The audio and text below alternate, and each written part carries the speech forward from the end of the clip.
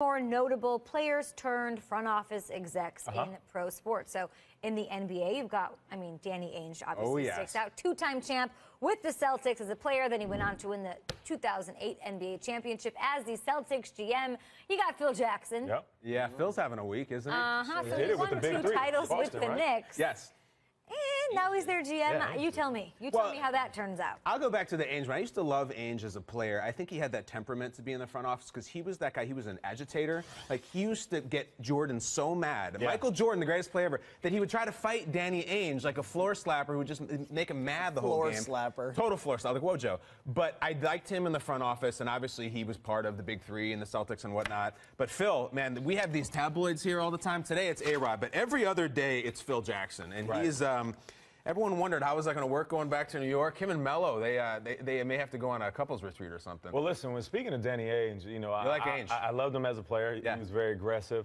But, coming back to him as a GM, you said the Big Three. Yeah. It kind of leads me to believe if a player's going to become a GM, I think the first thing they have to do is bring in a trifecta. You have to bring in some stars. You have to bring in star power. It was Garnett, it was Paul Pierce, and it was Ray Allen. Yeah, and at that time, they were all, I guess, towards the end of their career. For sure. But when they came in, they brought in some type of leadership, some type of wisdom, some type of experience, and that led them to the championship. And we'll get into it. We'll start talking football, obviously, at some point in the show. If you're a player turning GM, you're going to have to bring in some stars. And it's harder in the NFL, but you got to break the bank. John Elway brought in Peyton Manning.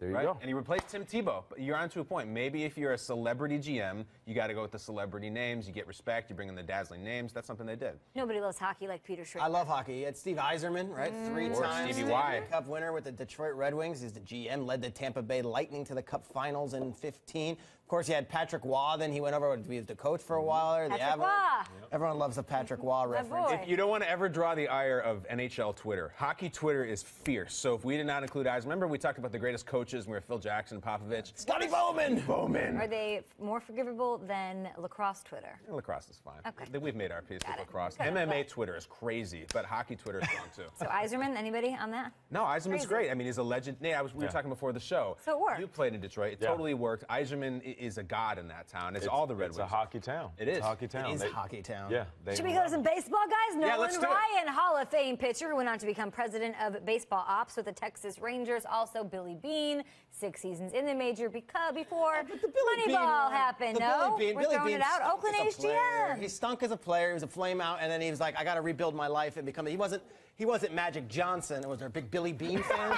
Somebody in the background. The Beane is rising up. Whoa! How about the day in Billy Beane's He's life? just having heartburn. Whoa, Billy Beane! We're going to make a movie about your story. And he's like, who's going to play me? Colin Firth? No, Brad Pitt's going to play Billy Beane. It was the greatest compliment anyone and how about your Paul D. Podesta? we're going to have Jonah Hill play you. And big Jonah Hill, too, right? That's unbelievable. Brad Pitt as Billy Beane, come on. But I don't think Billy Beane is because Billy Beane is like a former player, but you think of him now as a GM. Magic Johnson and John Elway, these were legends. Nolan Ryan, legend. And it's almost like top 50 all time in their sports. Billy Beane made the ranks up in the front office. So to me, it's like that's the big question mark when you have these celebrity GM hires. It almost feels like it's knee-jerk or it's, okay, we got to appease the fan base. Sure. Who do we have? Magic Johnson. That's what the Lakers feels like. I don't know. So are the fans happy? Like, what's the fan perspective? That's a great question because everybody, never mind Kobe, Magic is Mr. Laker in LA. He is the greatest Laker ever. So I think it's exciting, but it's a little tricky because Magic's an interesting guy. Great businessman, incredible basketball player, but in this day and age, if you follow Magic on Twitter, it's really something. Guys, he is one of the strangest, least self-aware tweets. Look at this. He tweets that Kevin Durant should win the MVP. Then he goes, also probably in the early MVP conversation, James Harden, Chris Paul, Blake Griffin, David Lillard, DeMarcus Cousins, Anthony Davis. This is 2016. And he keeps going. Carmelo Anthony, Paul George, Hassan Whiteside, Magic. He's a good big. I like him. But the MVP, Magic. Rebounds. And then this, if you want to really get put into a figure four, Magic once tweeted this headed to the finals. This is the guy running the Lakers. Give us the Magic tweet. We all know it. This is his most famous one. The only way San Antonio or Miami don't win the championship is if neither team makes the finals. That was they were in the finals. No one knew what he was talking about. That's a Magic tweet, all right. You never see a tweet. And they were in the finals against each other. I know. The replies are just like, I can't even say all the replies on the air. You know, you and I talk about the different type of people who are on Twitter. They really got after it, Nate. You know the type of people I'm talking about? You talking about Black Twitter? Yeah, they were on one. They were on one, man. It was lit. Awesome. It was lit. Go back and find that tweet and just read the replies. It is so funny. Okay, Nate. so you mentioned Elway, then you have Ozzie Newsome, right? So, with it. so do you think this could But work? look, here's the deal, and I'm not. And look, all respect to Magic Johnson for his business savvy. Obviously, the guy's he's done a lot in the business world. He's still naming MVPs. Gordon Hayward, Nika Jokic. Who else? Nika Jokic. Right. Denver big man. Andre Drummond. Ozzie Newsome worked under Belichick and worked under Art Modell in Cleveland and kind of like did the thing. John Elway was the Arena Football League. He had the team out there in Denver, the Denver Crush, and they kind of did that thing. The Magic thing felt like he was on TV a day ago. And now it's, all right, Jeannie Buss says, all right, we're going to get rid of my brother, we're going to do all this stuff, and Magic, you handle it. And, like, Magic's going to suddenly be this Svengali. Business savvy guy, though. Business savvy, big time. You want a movie theater in the L.A. area, you're going to pay Magic Johnson. Yeah. And listen, I also think there's a deal here with, this goes to the celebrity factor of a legend within the organization.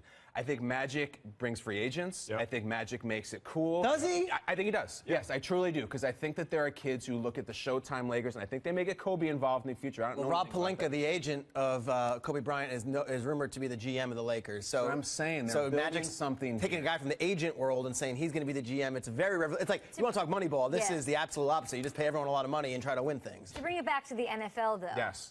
I'm sorry to put you on the spot. No, yeah. If you had to say Peyton Manning at some point, front office? Yeah, we saw John Lynch go from the broadcast booth, but I think Peyton Manning's this looming star of a guy who was the most cerebral player we've ever seen, a guy who players respect. He's the smartest player in history. Yes. Yeah, and there's rumors for 2 years. With this Magic conversation, my head goes to Peyton Manning, like, will he, won't he, should he, will he? Yeah, it's the equivalent of Peyton Manning coming back to Indianapolis and saying, okay, let's build this thing. That's what it's the equivalent of, right? I mean, or is it Lawrence Taylor going to the Giants? Like, I don't know. For some reason, I don't think he's going to. I don't know. I mean, I don't either. He makes so many commercials, makes so much money. He's got his passing academy and his foundations. It's a lot of work, and I just don't see it.